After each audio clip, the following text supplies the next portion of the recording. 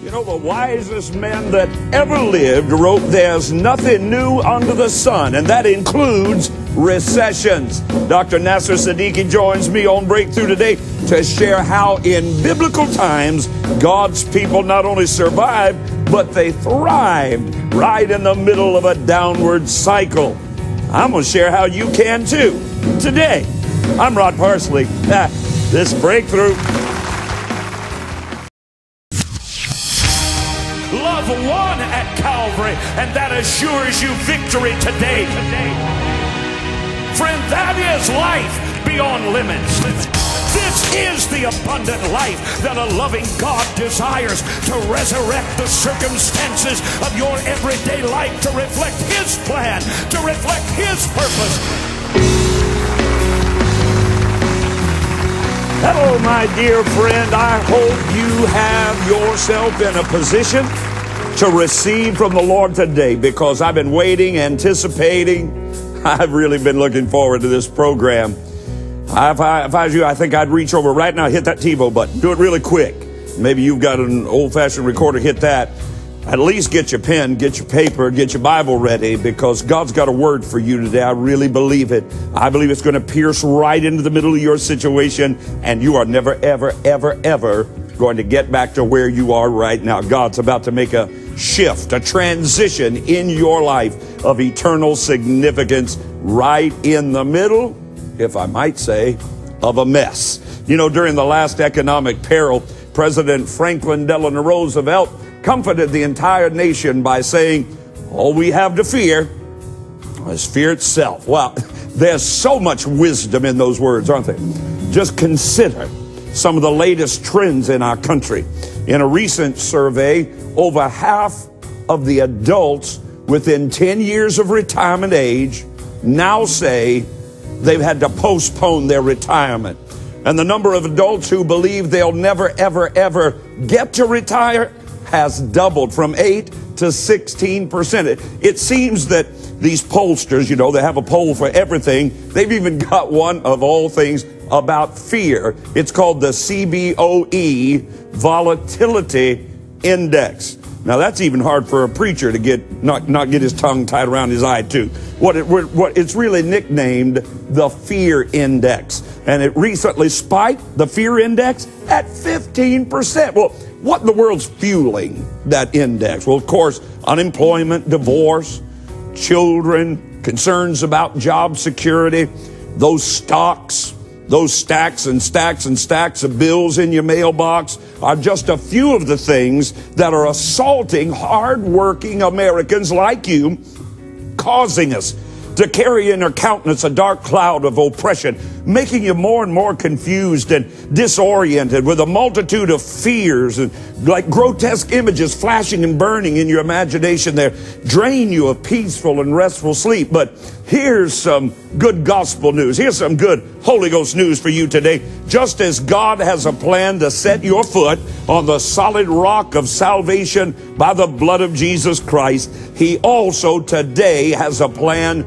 to place you on solid footing financially, free from the debilitating spirit of fear that's trying to wrap its icy tentacles around your life. We're going to make it let go today. Stay with me. Dr. Nasir Siddiki has dedicated his entire life to helping folks thrive economically. How? Using the principles of God's kingdom. He knows what it's like to have it all. He's my friend. We've talked a lot. He knows all too well also what it's like to lose it all. He's the founder of Wisdom Ministries over in Tulsa, Oklahoma.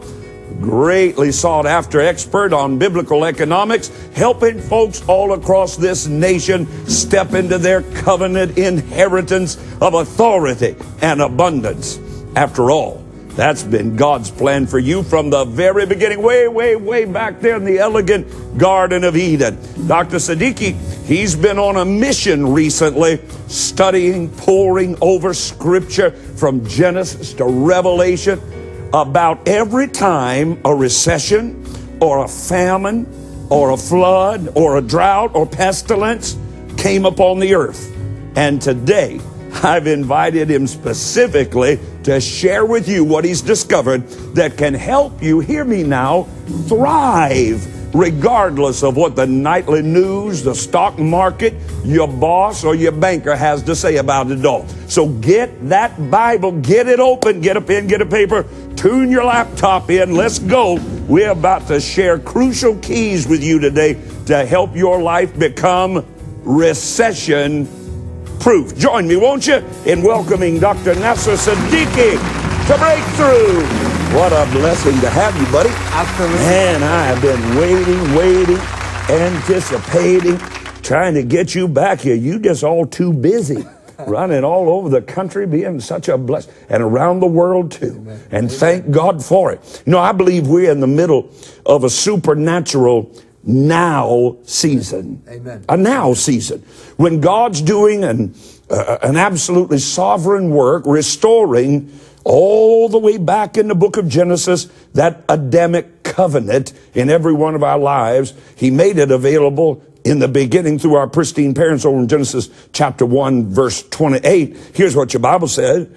God blessed them. Now, he created the man, formed him with the dust of the ground, breathed into his nostrils the breath of life. Man became a living soul.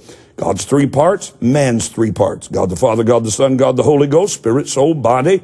Here we go. God blessed them then, said unto them, be fruitful and multiply. So he blessed their family right off. Then he goes on and says, replenish the earth and subdue it, have dominion over the fish of the sea, the fowl of the air, and every living thing that moves upon the earth. So he was saying to them, you have dominion, you have authority from the very beginning. And then the third thing he said was that he was going to give them the revelation of seed time and harvest so that they could live in a perpetual seed sowing season and receive a perpetual harvest. Absolutely. In fact, Pastor, if you see the very next verse, says to equip Adam for what he has just been given his mandate. The next verse says, and God gave him seed. Yes, he did. And then he said, now don't eat of the seed,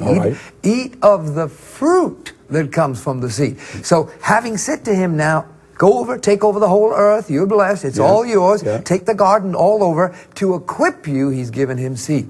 Now, what's interesting about this recession that's going on right now is that when I studied the Bible, God saw the end from the beginning. Doesn't he do that, though? So what part of this recession was a shock to God? None of it. Come on. None so of it. he knew it was coming before it ever showed up, Sure he and did. he always made a way out. Now, when I studied from Genesis all the way to Revelations, Abraham, Isaac, Elijah, all the way to Corinthians, Philippians, here's what I found out. That three things occurred. Number one, God gave them the word. Now, it's up to us to make a decision. Do we listen to the media or do we listen to the word? The Bible, listen. The word can't help you.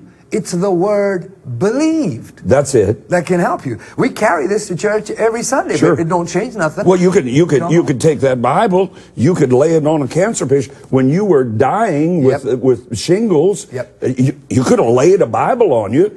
It wouldn't have made any difference. No difference. No, it has to get in you. Yes. Here's the thing. Here's the thing, y'all. You have to choose. Amen.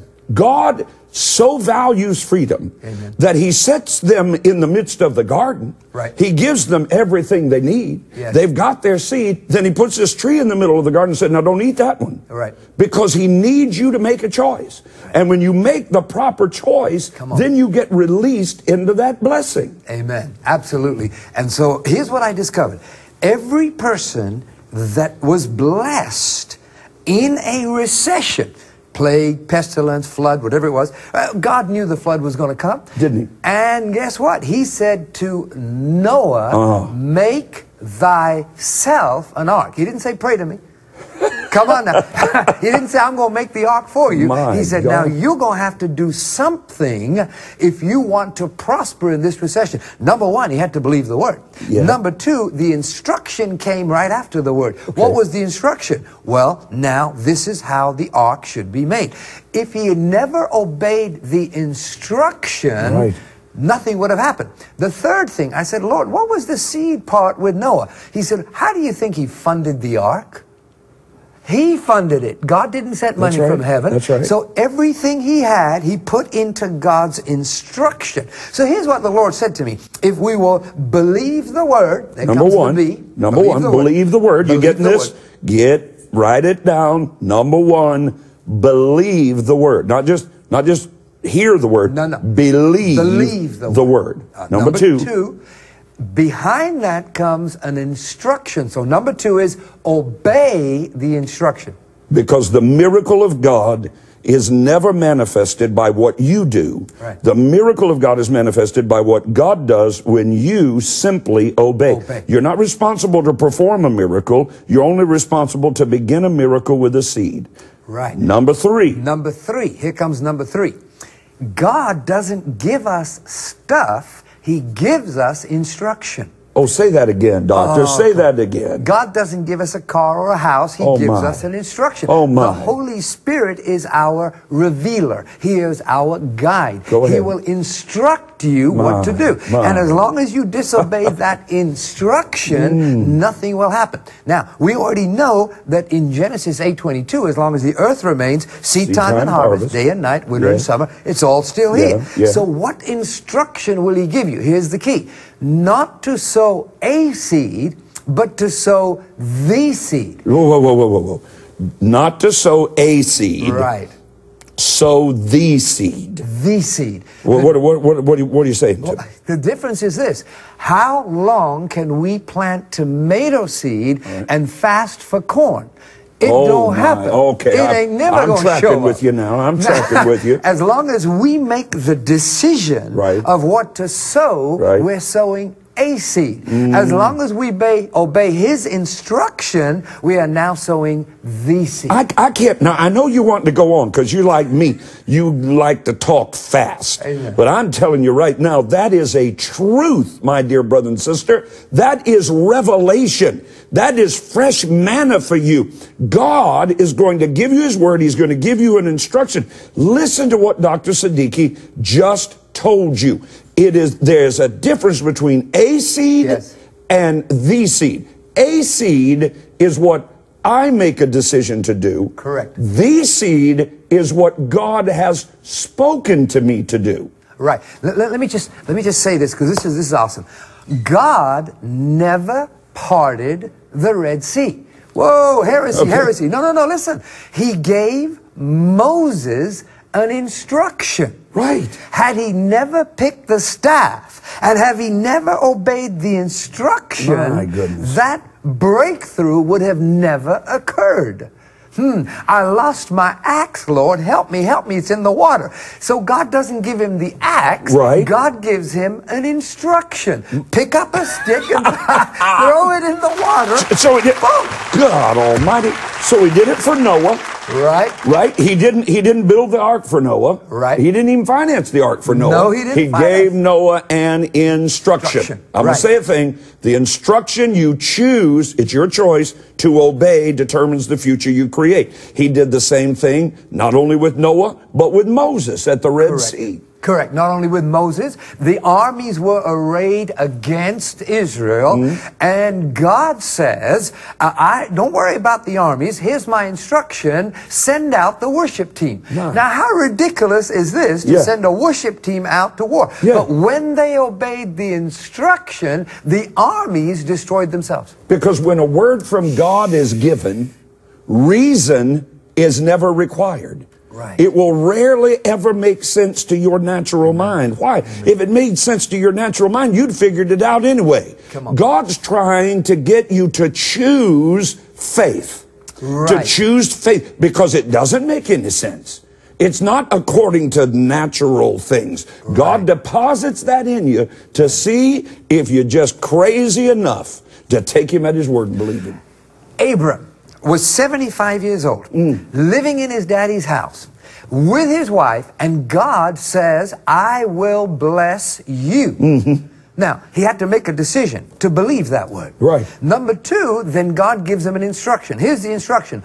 Go to Egypt. Wait a minute. I don't want to go to Egypt. Why? Because there's a famine in the land. There is a recession going on in Egypt. Had he never gone to Egypt, he would have missed his point of transfer. Let me say that one more time. Had he Glory to God. Had he never obeyed the instruction, he would have missed his point of transfer. He went into Egypt broke, left Egypt loaded. He got his wealth in a famine. Yes, he did. By obeying the instruction. My God. And the instruction includes today sowing the right seed. Right. What does that mean? Every harvest is hidden in a seed. Yes, it is. And so the question is, do we believe God's word that he wants to prosper us in this recession? The answer is he saw it before the beginning of time. He knew it was going to come. He made a way out. But how is that way out? When you obey his instruction and sow the right seed, not a seed, the right seed. So what seed did Abraham sow? I did a study on the Bible. I said, Lord, what did he sow? As soon as they got to Egypt, he said to his wife, tell him you're my sister. Jesus. Now, that wasn't a lie, because she really was his half-sister. Then Pharaoh, because she was so beautiful, takes her into his harem. Now, here's what happens. Isaac sowed a seed. That was the most precious thing he had, was his wife. Sure. Now watch what happens. Because he sowed the seed, Pharaoh, the one when the seed was sown, pours into him all of the wealth that he needed. All the things that made him wealthy. Jesus. And at the same time, this gets good now. Come on. At the same time, God shuts the womb of all the women in his harem. They can't get pregnant. Tells Pharaoh, until you give Sarah back. Oh, come on. So the precious seed sown was returned. Glory to God. He said he pleasures in the prosperity of his servants. He didn't say, unless there's a recession. He said, in all things we should prosper and be in health. He never said if there's no recession. Nowhere here was there any mention of recession. God saw the end from the beginning, and he made our way out. But how do we find that way out? How do we get to our point of transfer? We say the wealth of the wicked is laid up for the righteous. Here's the part that I missed. The transfer occurred in recessions. Say that again. Whoa. The transfer occurred in recessions. Abram went to Egypt in the middle of a recession and left loaded. Isaac went to Gerar, I'll talk about that, and left loaded in a recession. Joseph became wealthy in a recession. Every single one that I discovered in the Bible, it was in a recession. You ought to be throwing your hands up right now saying, what about me? I'm ready. You are ready. Throw your hands up right now, right there where you are. Say, I'm ready. Go ahead, doctor. So now we look at it different now. When we see this recession, we don't get upset. We get excited. This is our time for possession, not recession. Hallelujah. Now we start to get the lands and the houses. I want to share with you about this believe the word and obey the instruction and sow the right seed. This is the story of Isaac now. Isaac is in a recession. And he is on his way to Egypt because Egypt was prospering. But to get from his home to Egypt, he had to go to the land of Gerar, which was the land of the Philistines. So on the way there, he stops and says hi to Abimelech, the king of the Philistines, and decides that maybe God might have known this recession was coming. Maybe I ought to pray. The Bible says, call on me and I will answer. So he prayed in Gerar. And this is the word the Lord appeared to him. And this is the word the Lord said to him. He said, number one, I will bless you.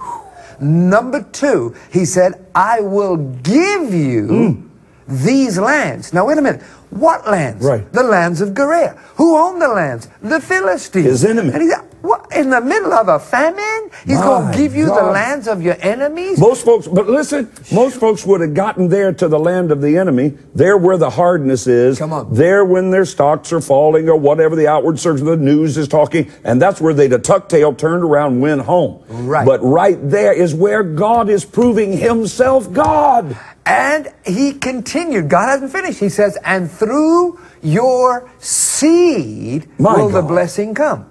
Now, God's given him this I'm instruction. going to give it to you, but it's coming through your seed. Come on. Now, the next thing that happens is that Isaac obeys the word. Right. He believes the word. Believed it. He didn't go to Egypt. Right. He stayed in Gerar. Right. Now, because he's in the right place, Yeah. you would think that the blessing would come. But the blessing did not come. Right. Why? Verse 8 says he was there a long time. So you can be in the right place for a long time and struggle. Come on. Finally, it dawned on him, I forgot the second part, which was, through your seed will the blessing come.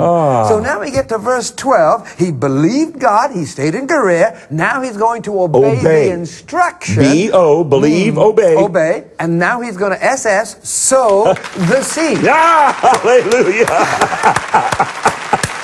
Tell me what happened. Here's what happened. I'm about to run right up in here in the studio. In this recession, here's what happened. Nobody's sowing.